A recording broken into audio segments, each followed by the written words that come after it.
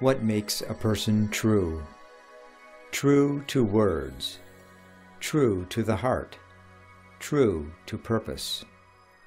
The same questions arise for any person and for any civilization, in any time. Our story takes place many thousands of years in the future. Humans populate the entire galaxy, but still suffer from tribal and regional rivalries, as well as the quest for genetic purity and stable class structures. This is the story of the Phoenix, a colony ship, how it survived its encounter with the dreaded Galactic Fellowship, how class divisions found a bridge in the ancient game of chess, how a young girl came to understand what it meant to say she had 2 fathers. We begin 10 years after the ship was saved, on the planet Ganymede 2, the destination of the colonists. And now, a young mother, Nin Ki-san, puts her daughter, Ghana, to bed. Cortana, play music. What kind do you wish? Dance music! Come on, time for bed. Aw, Mom. I said time for bed. Tell Cortana to stop the music. Nobody else is going to bed. Cynthia isn't going to bed now. Capille isn't going to bed now. You're not Cynthia or Capille. You are Ghana, 1000 and firstborn of Ganymede 2. I don't want to be 1000. And first, 1000 and firstborn of our colony, first and only born daughter of my light of my life. Now stop the music and get under the covers. Okay. If I get a story. You are not to bargain with your mother. Cortana, stop. That's better. Now get... Mom, may I please have a story anyway? Not now, it's too late. You said that you would tell me the story of how I have 2 fathers. I said no such thing. Now go to... But you did! You said I had 2 fathers and you would tell me sometime. Well, perhaps I did. But you have only 1 father. I just meant that you should be very proud of your father and his brother. Why? Because his brother saved us all, saved the colony, and without him, there would be no you. Really? Yes, really. Then tell me, please, please. Well, perhaps it is time for you to hear this, but you will not understand it. Not everything. And it is difficult for Mommy to speak truly about this. Why? You told me to always speak truly, always. Don't you want to? Yes, I do. I will. Now get under the covers and I will tell you the story. Okay. There now. Are you ready? Yes. Cortana, sleep music. Once upon a time, long before you were born, there was an age of darkness. There were no explorers, no colonists. Everyone stayed on their home planets. Hope was broken for nearly 1,000 years. But one day, a new way to travel great distances was invented, and it was decided that mankind should reach outward to the stars once again. And so, great ships were built, colony ships with many thousands of people, most of them in suspended animation. Suspended animation? Suspended, sleeping like you are going to do. And the others were working, keeping the ship on course and maintaining the power systems. And you were in the engine room, right? Right. And that's where Dad was? No. Hush now, my daughter. Yes. I see him now. It all started near the beginning of my 7th awakening. I had 59 more waking days on my 65-day shift. I was in the Tesla compressor room doing maintenance when Ortho called to me. Dad, some hotshot from upstairs here to see you. What? Some Ensign Beam wants to see you. He looks like a genetic engineering special. You gotta be in trouble. Well, tell him I'm busy. This takes 2 hours. He says now. Nin-Ki-San! Yes? You were relieved of your maintenance duty. Come with me. But sir, this procedure... Can be completed by your teammate. This way. Yes, sir. Go on, San. I'll get the damn thing. Yeah, Ensign, just be sure to give more work to the likes of Ortho. Sir, if this is about my performance... It's not. Then may I inquire what it is about? You may. Deck 12. The present need concerns utilizing your skills. Ensign Beam, I can assure you that my skills are fully utilized and very much needed in energy production. And you would be lying if you did. No, sir, I would not. Another lie. So soon. I suggest you not compound your sins. We both know you are grossly overqualified for your position. You've been passed over repeatedly because of your supposedly dubious genetic history. Your true skills are in war games, crisis simulations, and tactics of every kind.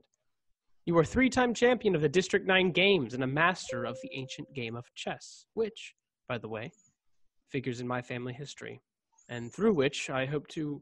Level 12. Well, here we are. This way. I prepared meditation room 6 for you. And so that was the beginning. My beginning. In a way, your beginning, little one. Presumptive, insulting he was, truly. And yet, a magnificent creature. Ortho was right. Genetic engineering, his chiseled physique, his shining eyes, his flowing hair. He moved with the grace of a panther. I could not hide my admiration. Truly, from the first moment there was a gleam in my eye, a deep well in my heart. And the room, little one, the room! Never has there been such a room in which to play the game of kings. He had made the walls, the ceiling, and even the floor display the cosmos. Planetary systems, nebulae, stars, the swirling arms of our galaxy.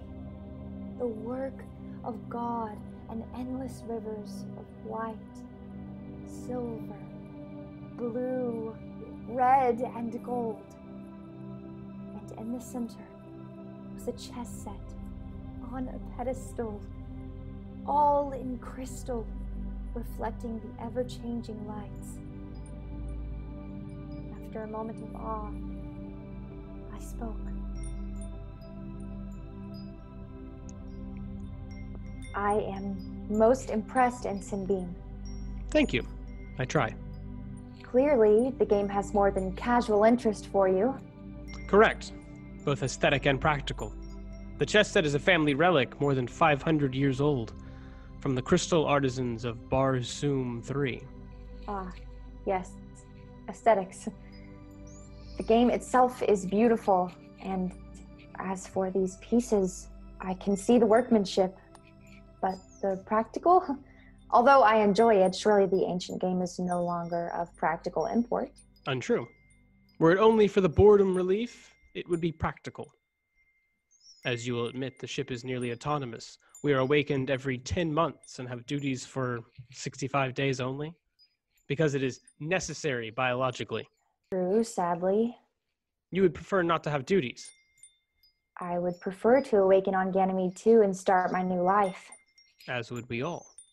But duty is the soul of man. Yes.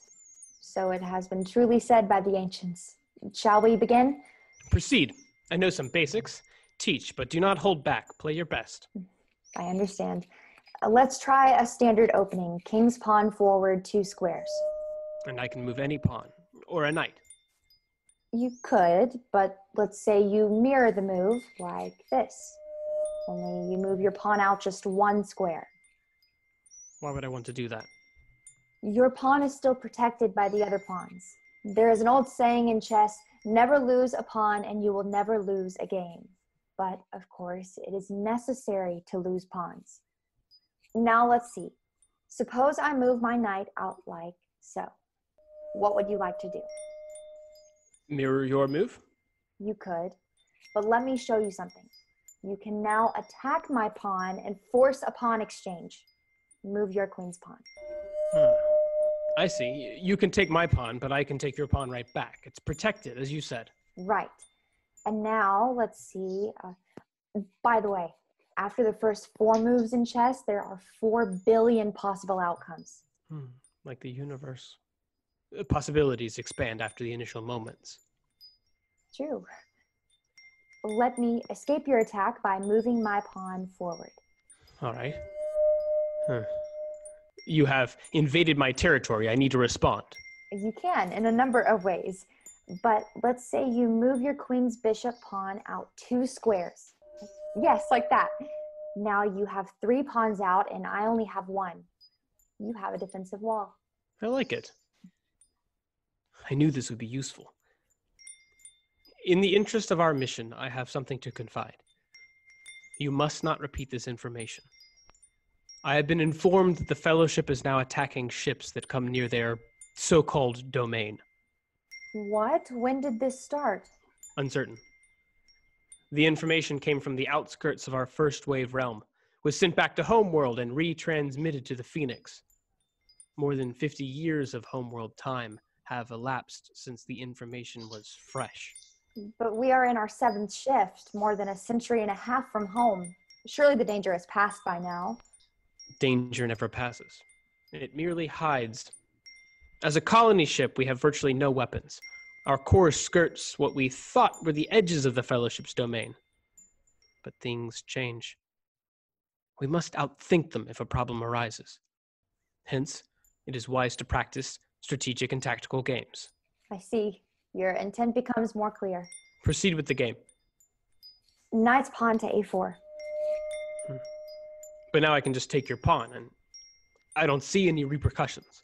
You can. Go ahead. All right. It seems you are purposely giving me an advantage. Perhaps. I will move my queen's pawn forward like yours. But let me see. Yes, I will move out my knight to threaten your pawn. And now the 2 sides are nearly mirror images, only I have the advantage, 1 pawn ahead. Well, I'll just move my end pawn out like so. Suit yourself. Obviously, I'll take that pawn too. I'm quite sure I specifically instructed you to play your best and to give me no quarter. You have merely sacrificed that pawn. I will not have any wins I don't deserve. And so it shall be, Ensign Beam. There is another saying in chess. Beware the pawn sacrifice. And so it went. I took him through the classic openings, the gambits and the endgame, speed chess, and even chess 960 invented in the 20th century on old Earth. He learned well, and of course I always beat him, for he would not allow me to grant him any advantages or play in less than earnest. Yes, it all went well, and he even smiled at me from time to time, and occasionally touched my hand unnecessarily. It was absurd to think that the mating commission would countenance such a match across caste lines, but I allowed myself such fantasies. My thoughts dwelled upon him, and my heart sought the rhythm of his soul. That is, until one day, one game, when everything went wrong. It was still a close game after 40 moves.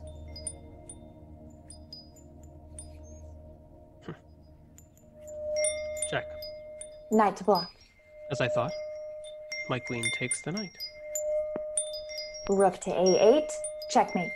What? Impossible! You see it, don't you? See it? Of course I see it! I've lost 26 games in a row. I'm a fool!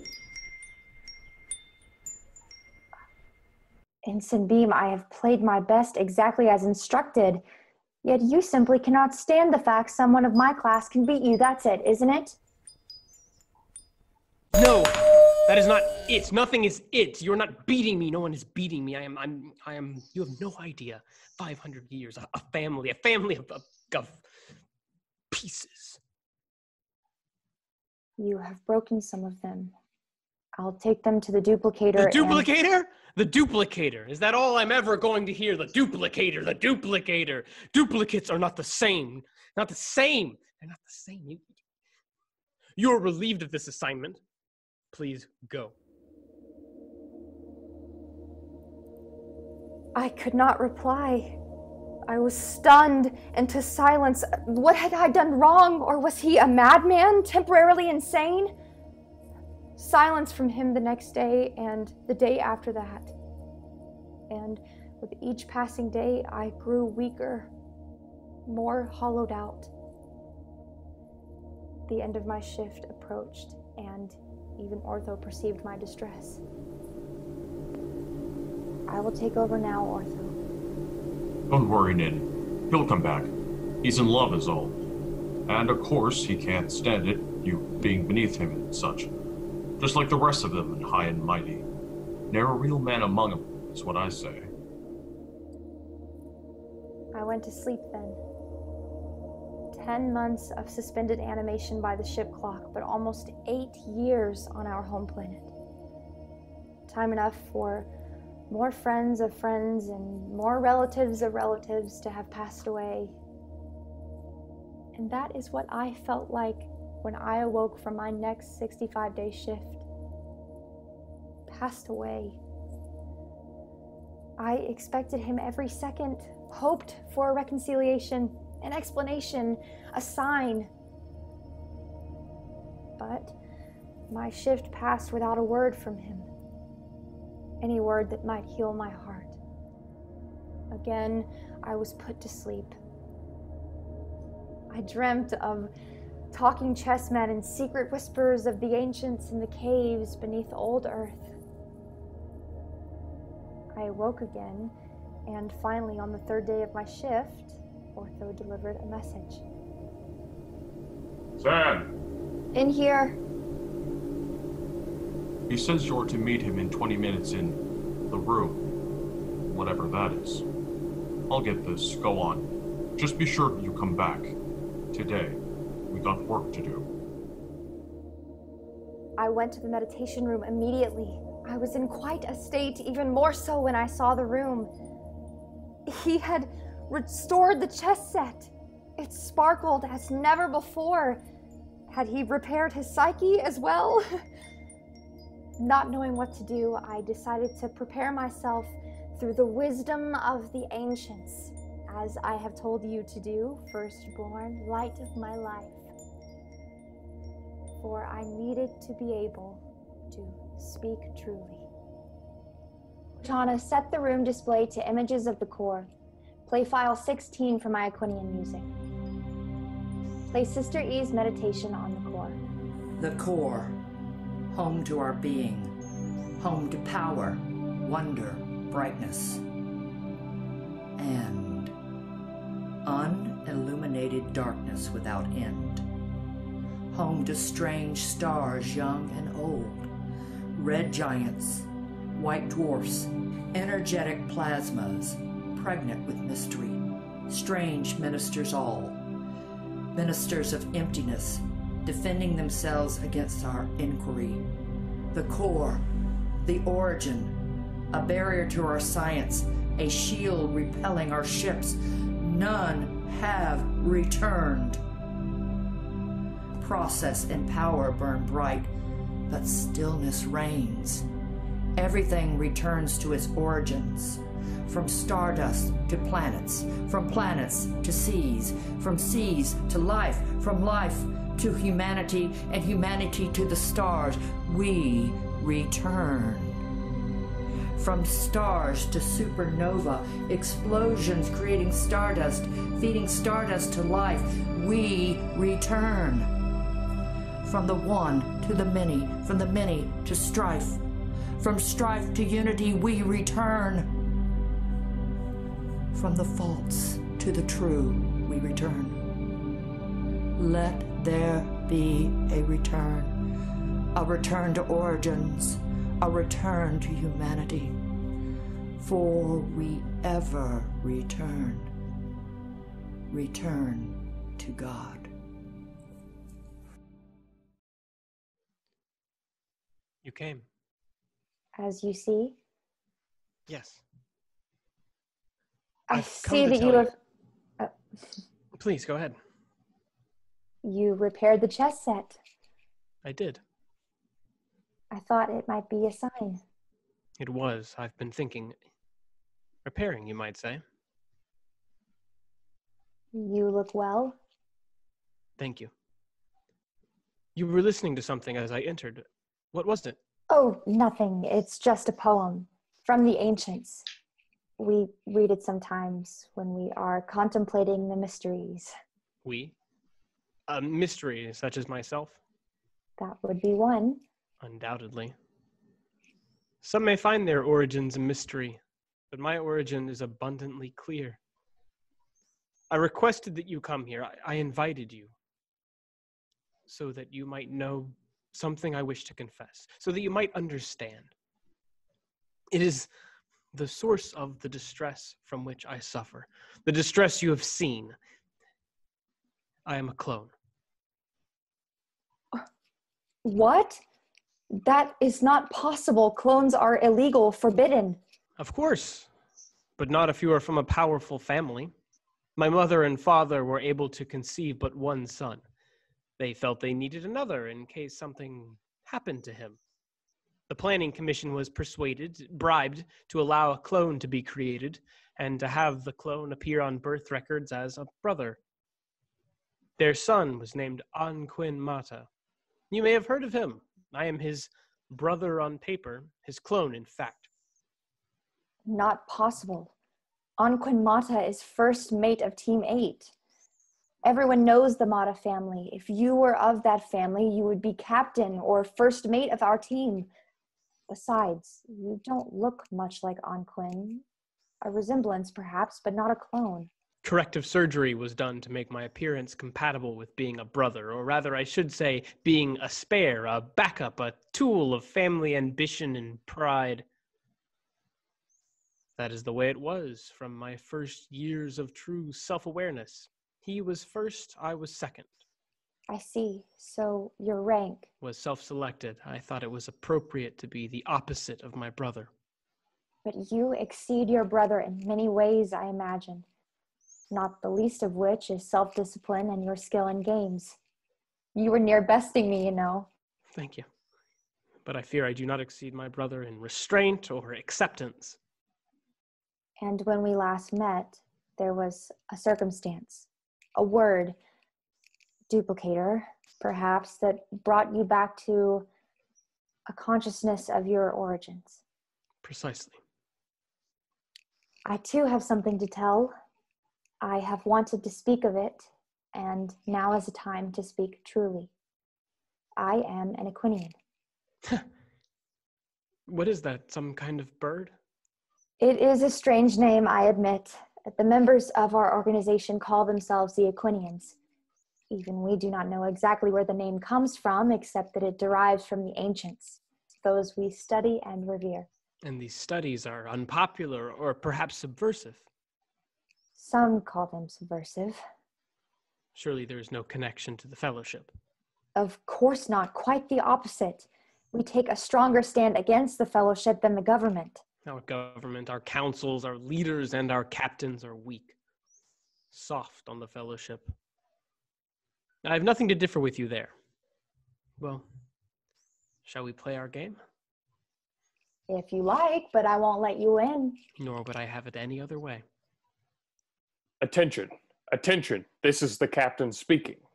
We have recently made contact with a Fellowship cruiser. It claims that we've entered a sector within their territorial claims, and demands that we leave this sector or accept a boarding party that will inspect our ship. Report to your stations. Again, all personnel, report to your stations. Stand by for further instructions. This is it. Meet me in engine room 3. But There is no time. I'm going to the captain. Captain's quarters. Full speed. Full speed is not advised. Full speed.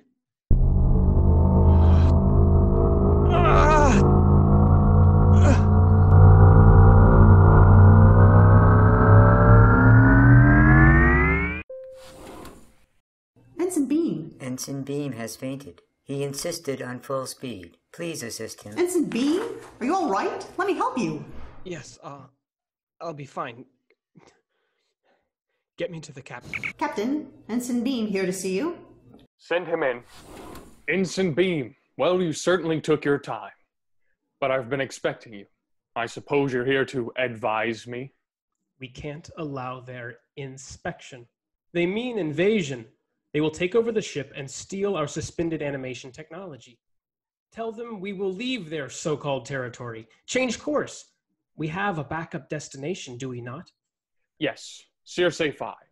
I checked with navigation already. Yes, we have the supplies, but this is the critical phase of the voyage.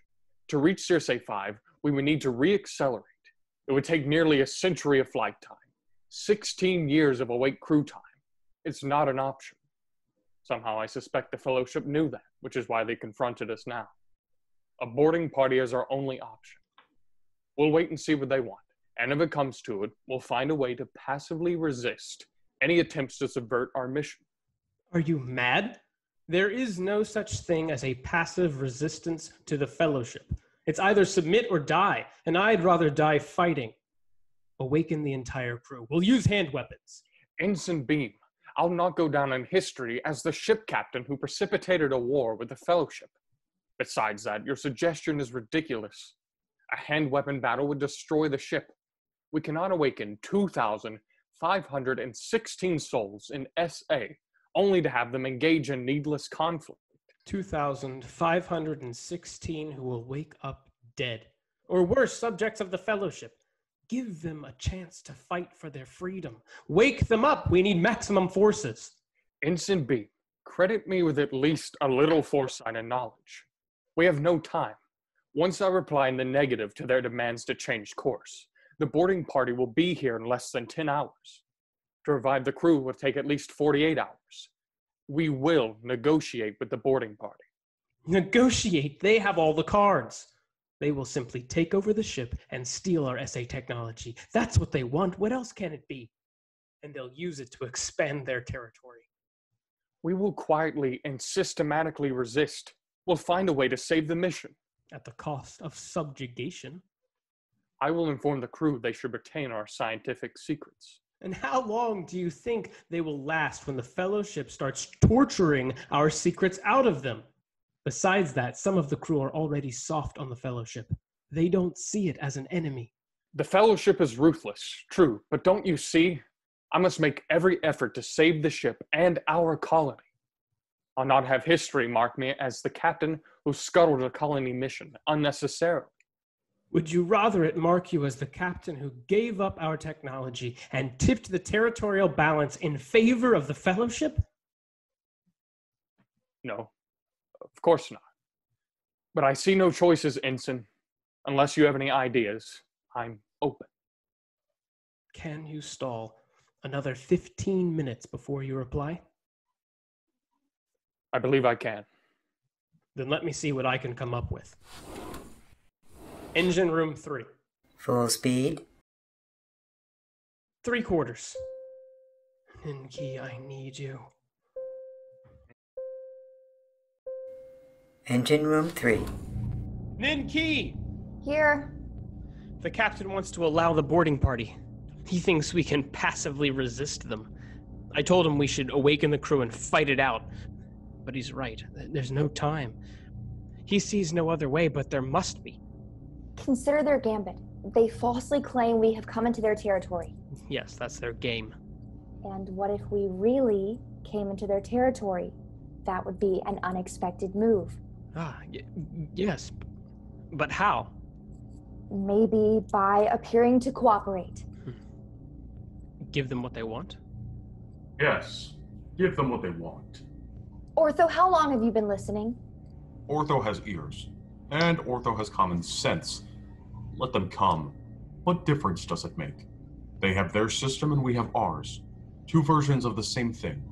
The rich win and the rest of us lose. Let them come.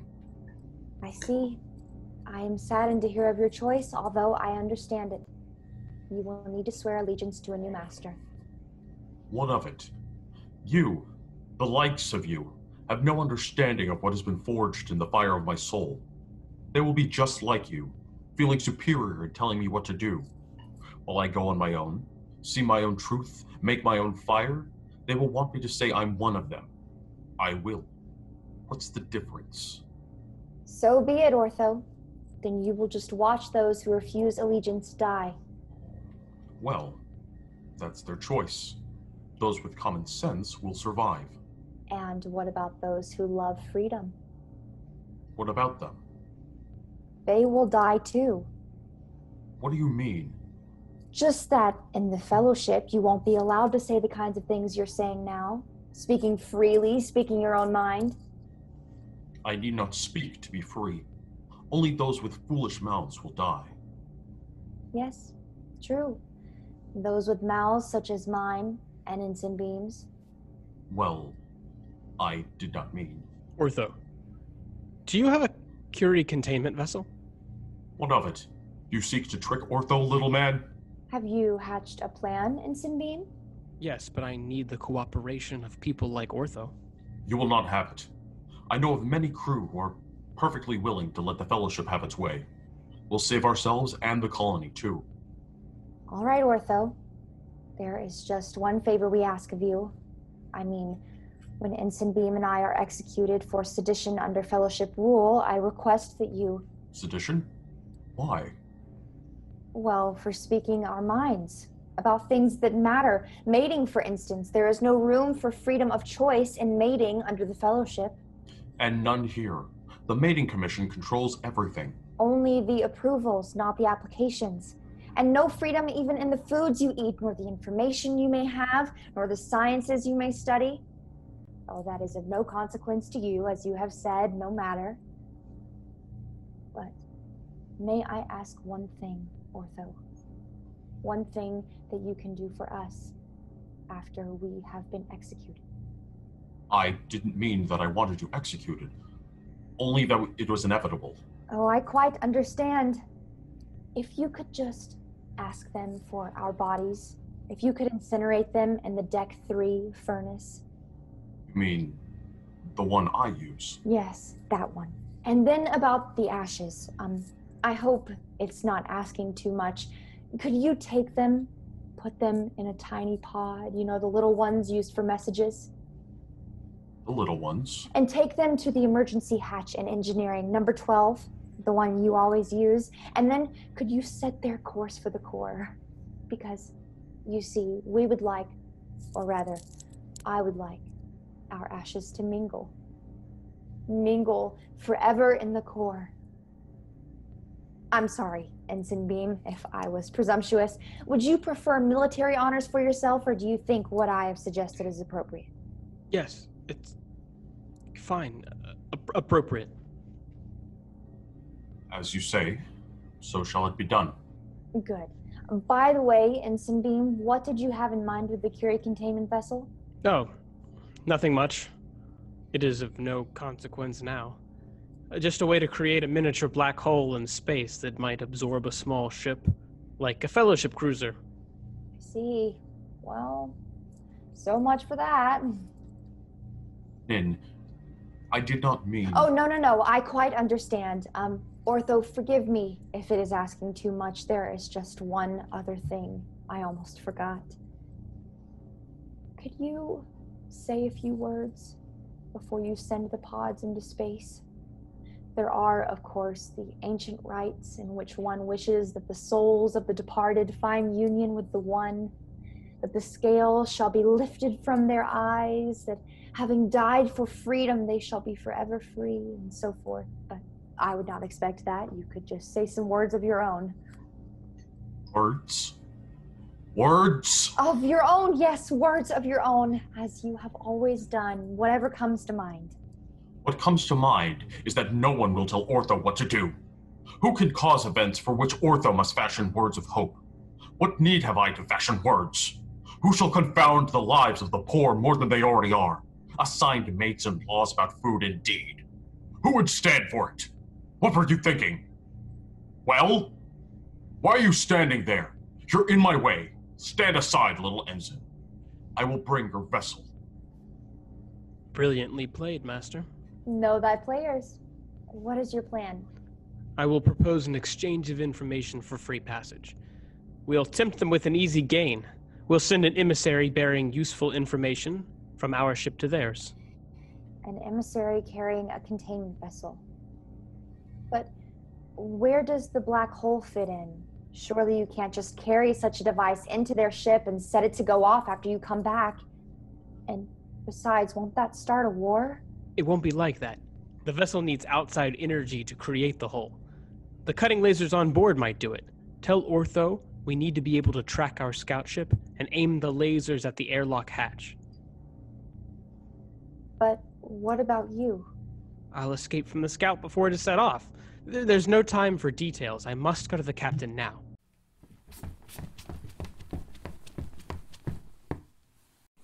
Bridge. Full speed. Normal speed. Calculate the energy necessary to trigger the creation of a black hole inside a Curie containment vessel.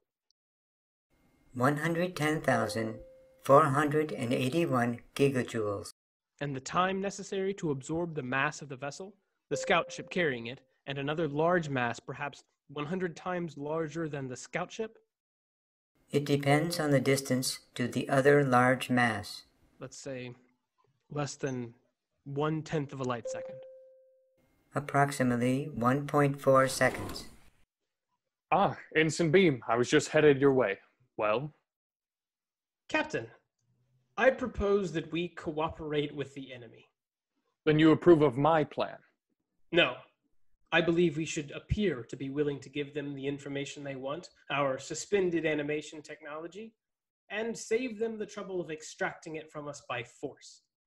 I suggest that you offer to exchange technical information that the Fellowship may find of interest, and which may be of significant value should an insignificant first-wave colony ship be allowed to pass through the fringes of the Fellowship's domain.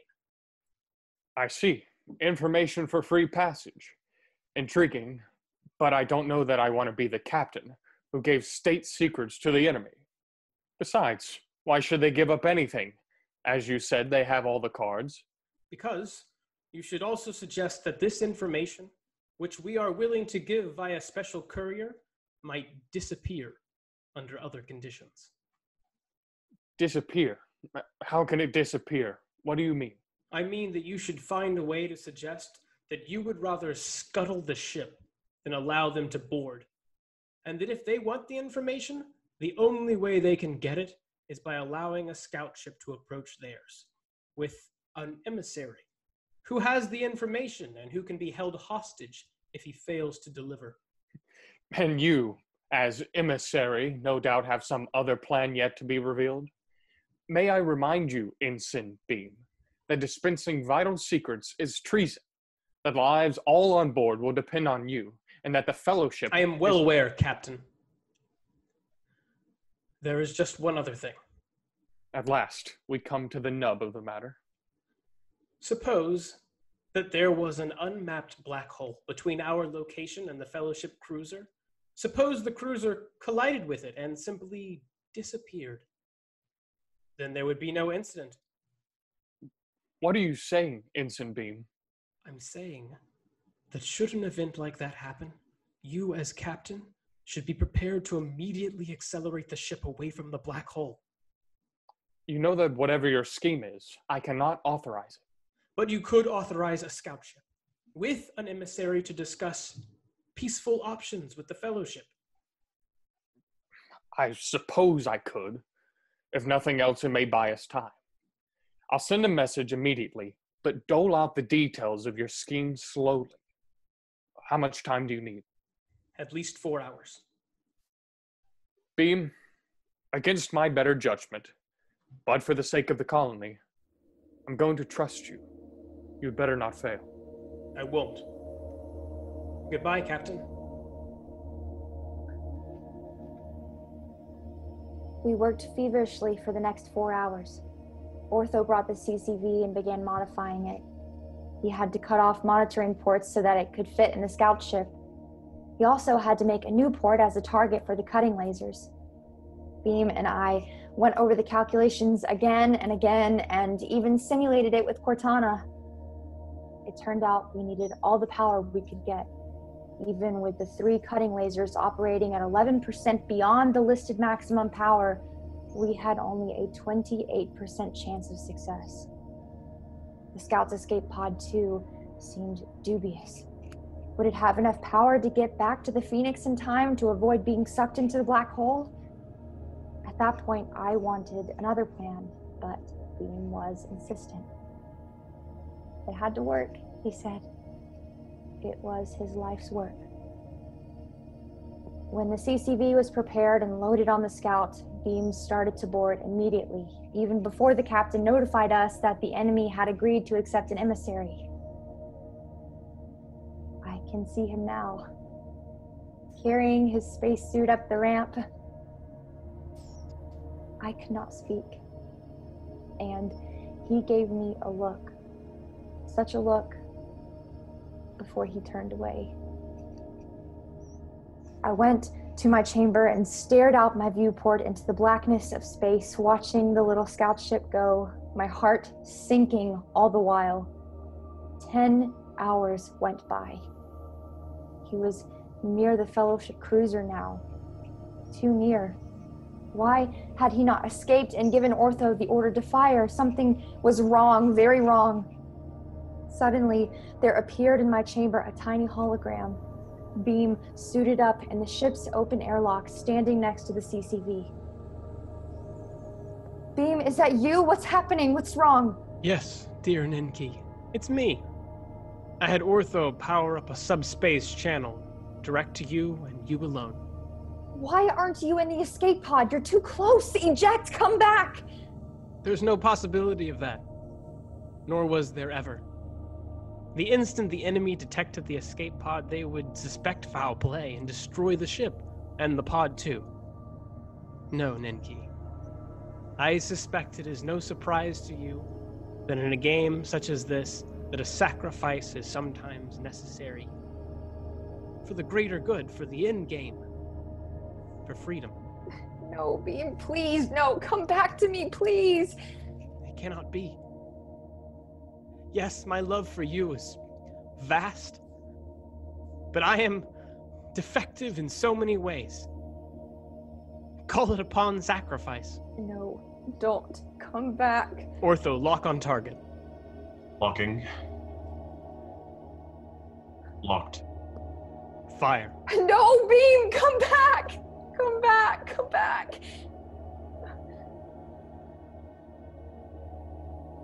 And then, through the tears, I saw a flash, and moments later the cruiser began to be distorted as it was drawn into the hole like oil down a drain. The Phoenix suddenly accelerated, and I was thrown against the wall. I thought that we might not escape the black hole, even for a moment. I wished that we would not. I wished that I would join Beta Quinmata forever. But we did escape. We did. And now, thanks to him, there is you. And so it was, little one. And now you know, for I have spoken truly. Your second father, as I like to think of him, was your real father's clone. He was much more. Oh, I'm Quinn. How long have you been listening? Long enough to hear what I needed to hear. I'm sorry I got carried away. It was for Ghana. She needed to hear. She fell asleep long ago. It was for you. Yes, it was. I hope it was for you too. It was.